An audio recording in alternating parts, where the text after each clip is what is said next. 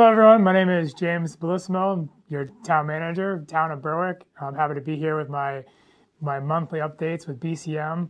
First update I have for you is on the Diamond Hill Bridge. And Scott Construction has been hard at work over the past month, working on footings, and there has been a detour that has been up over the past week and a half or so. I believe the detour is planned during working hours, and they're going to have a different time on Friday from 4 in the morning. They'll have the detour closed, and they'll be back open in the afternoon, and they'll be pouring some concrete. We will have details as they are available. They'll be posted on the BCM Facebook page, Town of Berwick Facebook page, and our website under the news section. Thank you for your patience. It's a great, important project. The posted weight will go from 5 tons to 20 tons. I have an update on the edge. Happy to report that the 8 Main Street building, the building that they're working on now on the corner of the future Main Street and School Street, they're working on the foundation. This is a mixed-use building, and it's slated for completion by probably late summer 2023, early fall. A ton of work, infrastructure. Recently, underground utility planning has gone in. The sewer pump station will be serviced underground, and this was needed to make room for the development that's coming. And we have plans that are coming together well for utilities around the site, and some good streetscaping and infrastructure projects. So a lot of planning over the past 10 years is coming together very well. There will be 3 additional, on top of the businesses that are already there, 3 new businesses are about ready to move into 12 Sullivan Street. And this will be slated towards more as we get into the winter and early spring. So super exciting, 3 additional businesses, 6 counting, and believe it'll be 37 by the end of it. And then on top of all this stuff, 8 Main Street, the businesses, 2 additional businesses are 2 additional buildings are planned to start in the spring and summer of 2023. And that'll probably take a year before they're completed. But those buildings, along with the new streets, will probably be the biggest change we've seen downtown since the buildings came down. So exciting times in Berwick. Town Hall will be closed on the 22nd and 26th for the holidays. Be on the lookout on our media channels. The transfer station will be closed because it'll be the 24th and 25th.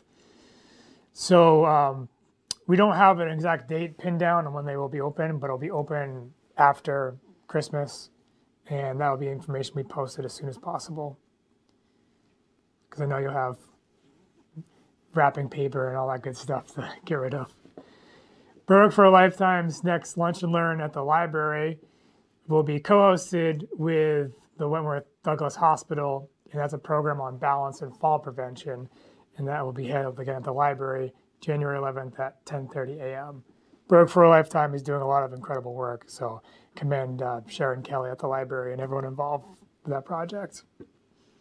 Very happy to report basketball hoops are up at Memorial Field.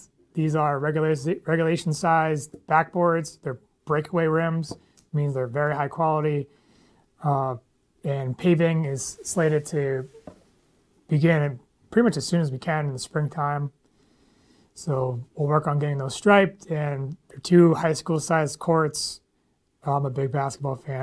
I'm happy to see it, and I'm happy to start seeing some tangible changes happening. The courts were moved around to ultimately make more room for more things. And this includes a pickleball court and tennis court. It's both. It'll be striped for both, and they'll have a pole that can be movable for the different sports. We do have some erosion control issues that may take precedent before we can pave. But those are 2 projects that will be coinciding this summer. Playgrounds will be designed and bidded out by the winter into the early spring. Then there's a lead time on that, but we just want to make sure that we get the design down the way the community wants and have something for kids of all ages and get something really nice and something we can build upon into the future. The Community Resilience Workshop is now up on the BCM YouTube page. There were some really interesting discussions, and ultimately this project is about what the community wants to see, and there's tons of funding and resources out there to make things happen. So I recommend checking out the video and getting a hold of us to see what your ideas are. And I want to commend BCM on the quality. Quality is amazing on that video. I'm also happy to report the underground oil tank project that's been going on for the past few weeks is starting to wrap up.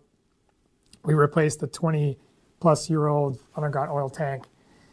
There was some low concentration of petroleum that was mixed into the groundwater, and we have a ton of, just so happens, a lot of our pipes are piped right into that area. So we've had a giant tank out there, and we've been sucking out the water, but that tank's no longer taking water out, and they're wrapping up the project. So hopefully by the time you see this update, the project will be wrapped up. So the final paving may need to wait until the spring, but the project will be mostly done. I want to send a warm welcome to Dave Andreessen and Irish Griffith to the Planning and Code Office. Dave is a longtime Berwick Planning Board member, longtime Berwick resident, and Irish comes to Berwick with a wealth of code enforcement and building inspecting experience. So give him a shout when you're in the town hall and give him a warm welcome. Also, be on the lookout for some videos with Irish. I think she'll have some really informational material to provide. And last piece, I just want to send my condolences to the Hokeson family. Neil Hokeson, best known as Hokey, passed away last week. He was a long-time Berwick employee and a wonderful member of the Berwick community. And to me, he's somebody that made Berwick Berwick, and I'm sure you agree if you go to the transfer station weekly. Just somebody there that, again, just really makes Berwick a special place is the people that live here, and he will be missed. So that's all I have for this month, and if you have any questions, feel free to call me or email me. I'm available just about anytime and happy to talk with you. So thanks. Bye.